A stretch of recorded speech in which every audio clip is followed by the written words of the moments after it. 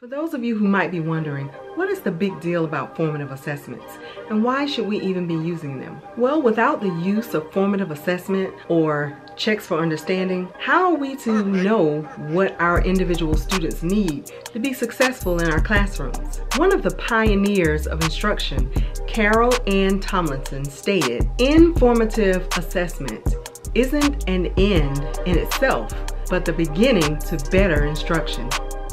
Today's FA is brought to you by the letter F, Flipgrid.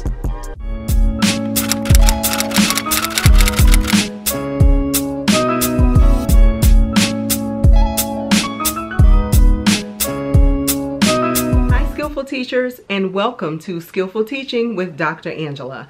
I'm Angela McCord, Skillful teacher and education consultant. My goal is to motivate, inspire, and uplift teachers everywhere, including adding you to my professional learning network. If you haven't already done so, now is a great time to go ahead and hit that subscribe button. Give me a thumbs up if you like this video, and indeed share. Be added to the drawing for a free Audible book. When I am at 300 subscribers, I will be doing a drawing and you could be the lucky winner. Flipgrid has always been one of my favorite apps. So it came to my mind quickly when I was thinking about what formative assessment could we use that starts with the letter F. Students love Flipgrid because they feel like they're shooting a video or something, right? Okay, but it can also be used on a laptop as well. So why is Flipgrid a great way to assess students? Well, it allows students to share their ideas and their thoughts with creativity, while at the same time getting fun feedback from their peers and teachers. And you can do just about anything on Flipgrid. Icebreakers, weekly reflections, book talks, mini presentations, and the list goes on and on. Let's go into the lab and look at an example. Okay, I am in my Flipgrid account and I am just going to go to this one grid that I have created here, and I have a few videos on here. What's neat about this, I'm not going to go into depth, but you can hide Flipgrids if you're not wanting to expose those again, or if you're done with them, and they can be active or inactive. So I'm just going to go into this one just to show a quick example of one that I created with some math teachers to kind of share how we could do this with students. So once you click on that, so this particular one is called Find the Mistake. So here you see that I have written out the directions for the students. So when they log in and this is shared with them, they will see the directions, find the mistake. What's also great about this is that they have an immersive reader embedded right in the program, which is so great because students who don't read as well or may need this as an accommodation, you can click here and it's going to literally read all of the instructions that you have. So I'll play a little bit. Check out the attached file order of ops. In the picture, one of the expressions is solved correctly.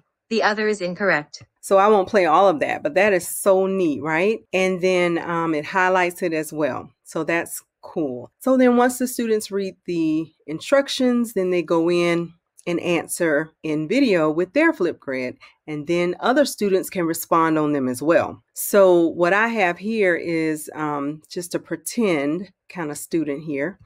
Jason is looking at one of the expressions and commenting on it. So let's listen in a little bit. This problem appears to be correct because 3 times 2 is 6, and then they did inside the parentheses, and then they added from left to right 6 and 4, and then divided 10 divided by 4. Okay, so you see a lot of mistakes were made there, right? As in the instructions, it said that there were a lot of mistakes. So the student's job is to look at this Flipgrid and then give a Flipgrid and tell what the mistakes are. Then other students can comment and tell students how well they explained their answers. So that's really neat. And then, they can get very creative. They have all types of little emojis that they can put on the videos, and students really get engaged. Now, the best part I like about this is that as the teacher, you are looking at the feedback that you can give as the teacher. So you can create a rubric, and it doesn't have to be an exhaustive or an extensive rubric. It can be something really quick, like a 3-2-1, because this is formative, right? You want to listen and you're checking for understanding. So it's not a final grade, but it's something you're going to give feedback to. You can click on that and you can give points for ideas, and you can also give points for performance.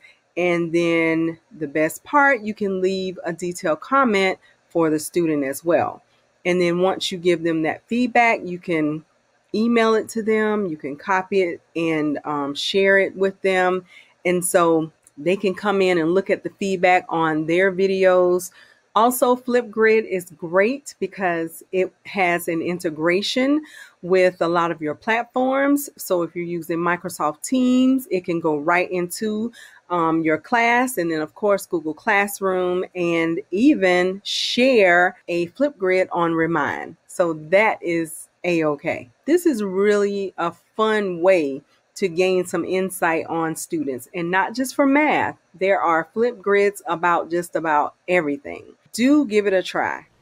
If you've used Flipgrid, leave me a comment and let me know about your experience. If you like this video and you plan to use Flipgrid in the future, give it a thumbs up. Share this video with another skillful teacher. And don't forget to subscribe and give me a thumbs up. Thank you for watching. Today's FA was brought to you by the letter F for Flipgrid. Thank you for watching, learning, and sharing, because we know quality teaching is quality education.